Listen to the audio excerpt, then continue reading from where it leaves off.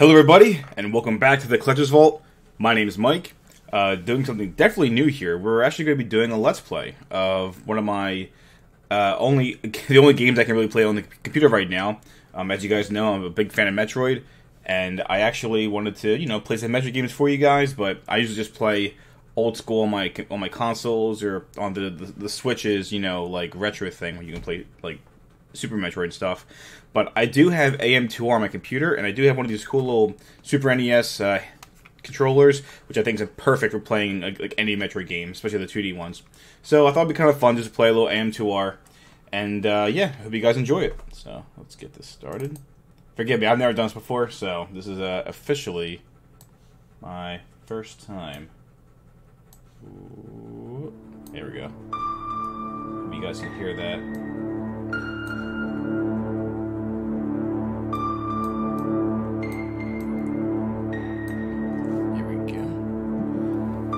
I have to give a big shout out to the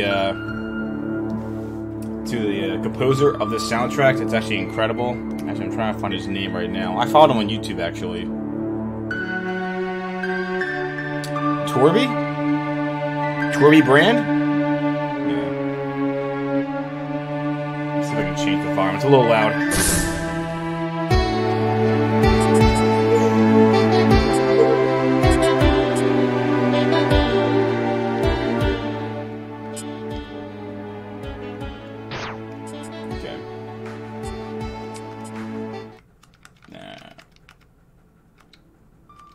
I think it's better. Alright. Okay.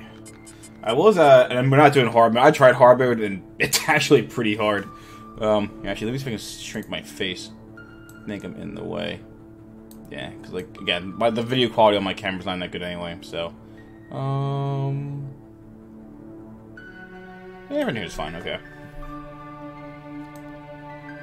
There we go. Okay, anyway. So,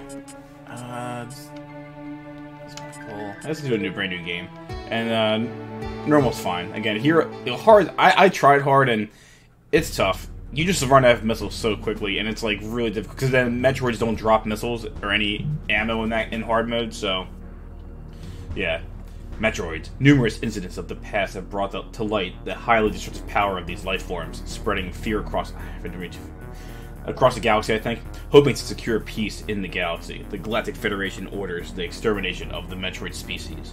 I was the best candidate for the job. Me, I was. Oh no, it's Samus. That was me. Once again, I find myself standing alone against the Metroid menace. What horrors await me within the depths of their homeworld? I'm just gonna skip this part now. Okay. Just to let you know, this is not going to be like one of those speed run. We're going to actually try to enjoy it, because I honestly don't really like speed running Metroid games. I kind of just like to enjoy them, like what they are. So yeah, but yeah, this is actually a really great remake of, kind of like a reimagining of Metroid 2: Return of Samus, and it utilizes kind of like the GBA graphics, like from Zero Mission, and which I love. I love the sprite work, and the controls are really good and snappy. And this is like Zero Mission Samus. Like, she is so mobile. She can do double. I'll show you. She can do double. She can wall jump like perfectly fine. They did add this cool little like way how she like vaults over a little like. See that she like vaults over little ledges, which is pretty cool. And she can do like all kind of. Just doing a wall jump for you guys to see. No, not yet. But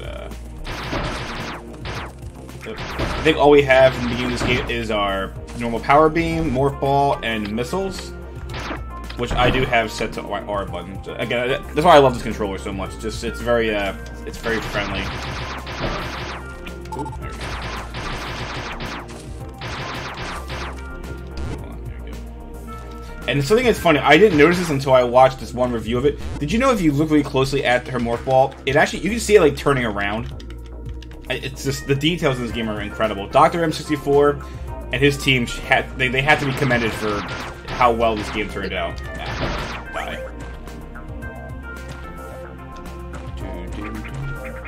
Yeah, again, the soundtrack's phenomenal. I'll put a link in the description below for Torby's YouTube. You have to see some of the work this guy does. He even has some work for the Metroid soundtrack he worked on, and it's so enjoyable to listen to.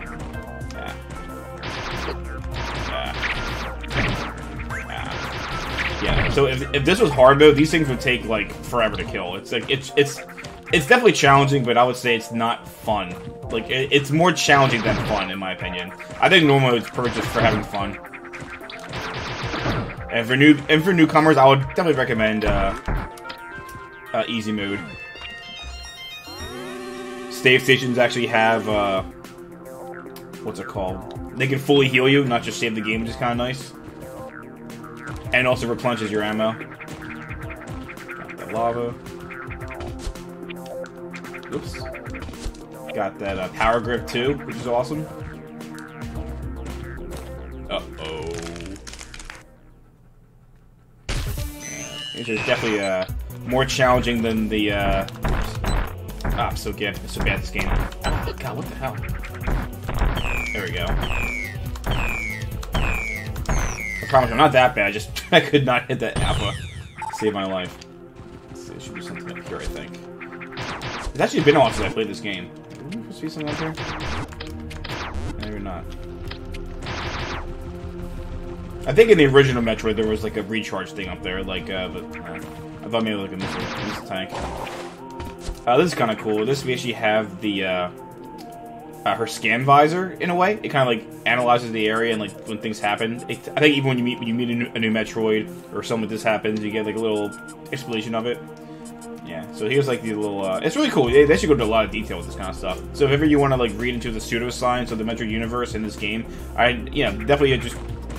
Take some time to look through it. It's pretty cool. Again, Dr. M and his team have to be commended for the amount of like detail they put into this game. The lore, it's all really good.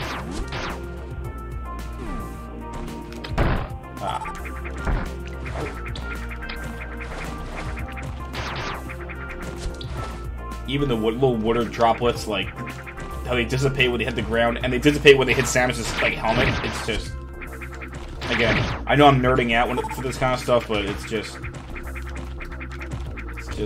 what I live for, man. It's the Metroid games.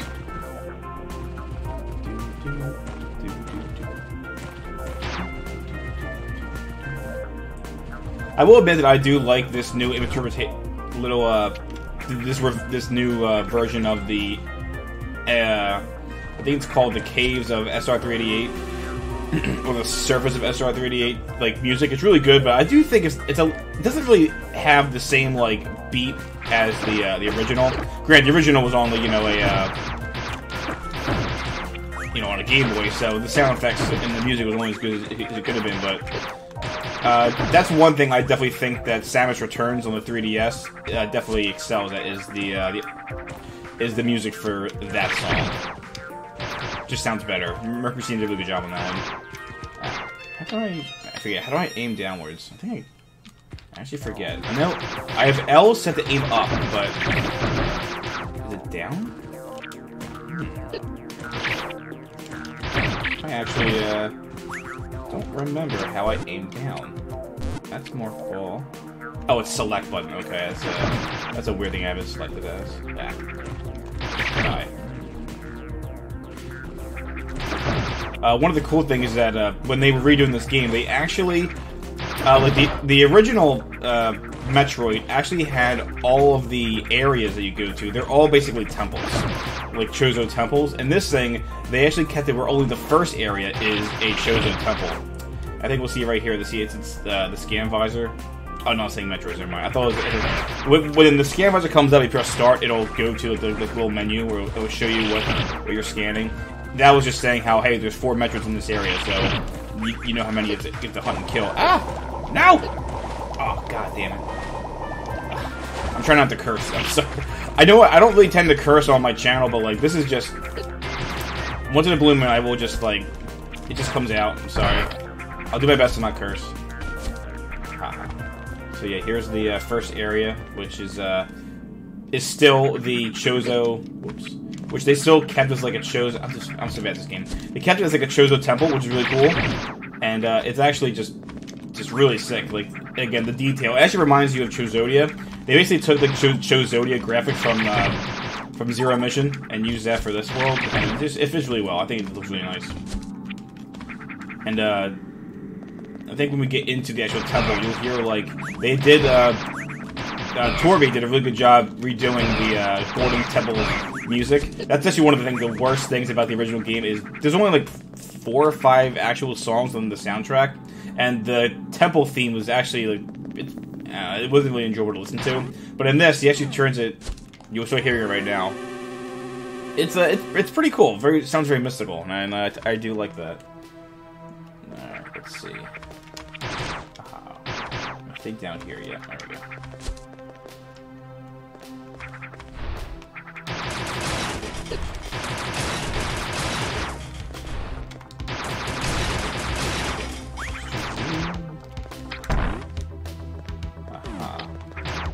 First upgrade of the game, Morph Ball Bombs. There we go. Missile Tank. I think, you're right here. Again, this is not a 100% playthrough. I actually don't think I ever did 100% this game. Wait, did I? No, I think I did 100% it. I had it in my one file, but it's just... It took a while for me to find everything, and it's, you know, again, it was still fun. I loved it. It's just, sometimes I just like playing for the... I'll do my best to get it all, but I'm not going to, like, go out of my way, because it'll probably involve me having to look up a wiki or something, so... Boink. So, energy tank. Yeah, right. Nice. I think Charge Beam is down here somewhere. Well, what's this? Oh, that's for endgame right there. What do we go in here? There we go.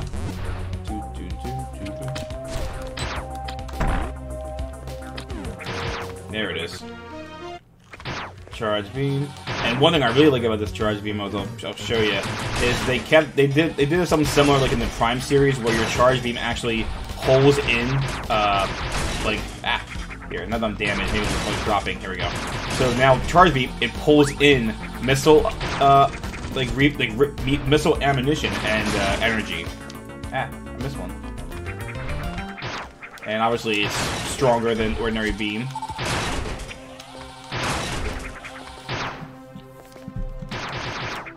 Right here. Yep, there we go. More missiles. Actually, a bunch right here. This is actually pretty accurate to the original game. There was like 3 missiles in this one little room, so it's kind of cool. These are all bombs. I think there's something over here. There it is.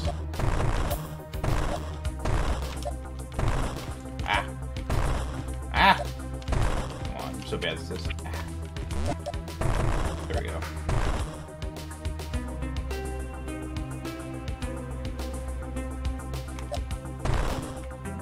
It's annoying. There we go. It's a little faster. And no, there is no jump ball in this until you, teaser. What could that be? Yeah, there's no jump on this game. Well, there is, but you have to, it's not, you don't just have it automatically. You have to, it's an upgrade you get. It's actually a mandatory upgrade, which is kind of neat. Oops. Trying to. One thing I like to say, like, this game does have, like, zero mission, like, mechanics. Like, you have the wall jump, and you can continuously wall jump on one wall. If I could find you, like, just one wall to jump on, I can show you. Because in Metroid Fusion and also in Samus Returns, they did, like, you know, the wall jump's nerfed. You can only jump on one wall. You can't just, I mean, you need 2 walls to wall jump. You can't scale one wall. But, this is a neat little puzzle that they added to this game. I forget which one it is.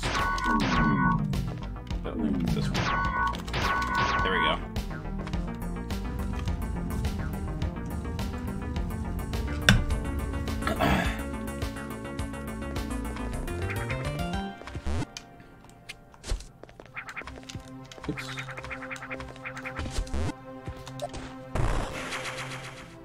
Go.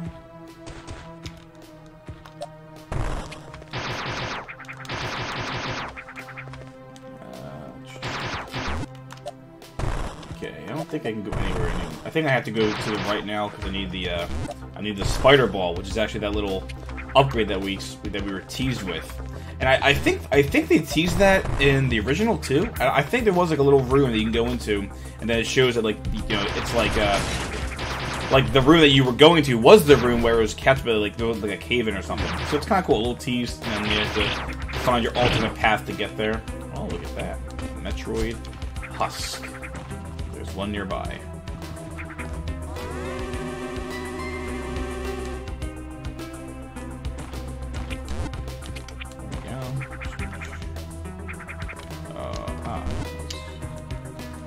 There it is. Spider ball. So now we can. How do I do it again? No.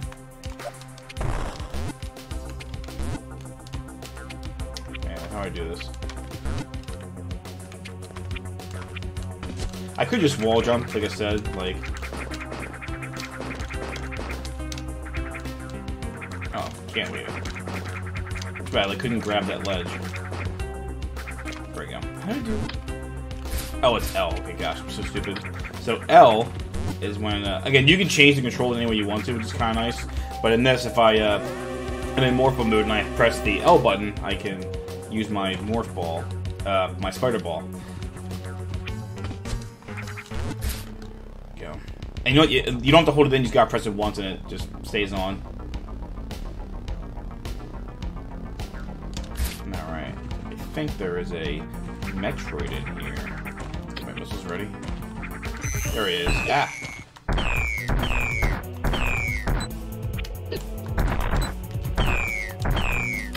Oh, thought it was only 5. There he is. Thank you. Like I said, in the hard mode, the Metroids don't drop any ammo, so it's like really tough when you have to like fight like the oops, I'm trying to. That didn't work. There we go. It's kind of tough when you're trying to fight like the Zetas, because like they take so many missiles to kill, and again, you don't drop any. So if you literally run out of missiles, you have to leave the area, get more missiles, and come back. And that's where I just said that this game is just not worth playing at that point. It's no, like, I'm not doing that. This part's kind of tricky. This thing's there we go.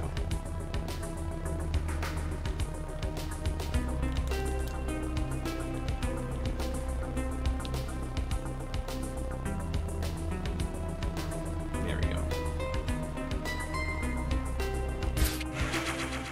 I don't really think there's any other upgrades around here, so I'm just gonna jump down. We've got our map. Yeah, I think that's it. You get your 3 upgrades and you leave. This place is, again, kind of like a tutorial level. The first world is like that. Cool golden temple. I think I can go up.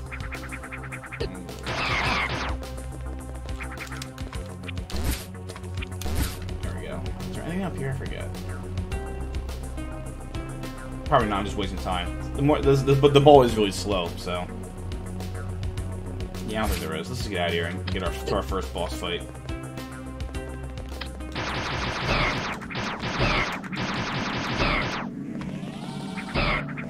Got the pseudo screw attack. When you have the charge beam, your somersault can actually hurt enemies, which is pretty cool. Oh, not sure. I need to go fight the other Metroids now. Actually, I think this is a pretty good time to stop. So, guys, when we get back, we're gonna get the rest of the Metroids in the Golden Temple area. So, thanks again for watching. I hope you guys like this. I mean, I love playing Metroid, and so I hope you guys enjoy watching this too. Maybe I'll do other games in the future. Again, maybe if I can find a way to capture the gameplay on my TV. For right now, I just have this. So, yeah, guys, thanks for watching. So, I'll see you guys next time. Take it easy.